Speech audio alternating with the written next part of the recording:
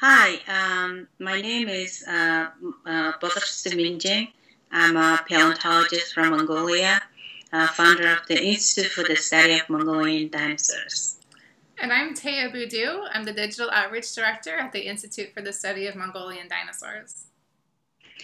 We want to introduce you to a Mongolian dinosaur today. This is Protoceratops. This cute little guy was about the size of a sheep.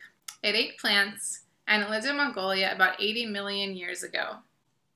It's also the very first dinosaur that was ever discovered in Mongolia back in 1922, which is why we chose it for our logo. Now, just because this amazing animal is extinct doesn't mean we don't need to protect it.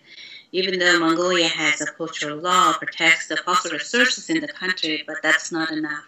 So when fossils are exposed, they can easily get destroyed or stolen. And when that happens, it's not just paleontologists who lose out. It's the local communities in Mongolia who are hit the hardest because those fossils that were destroyed or stolen could have been sources of inspiration, science education, tourism income, and local pride for the people who live near fossil quarries. So that's why I founded the Institute for the Study of Mongolian Dinosaurs in 2007 to help protect the fossils like Protoceratops and other dinosaurs, and also to enrich the lives of people who live in rural Mongolia.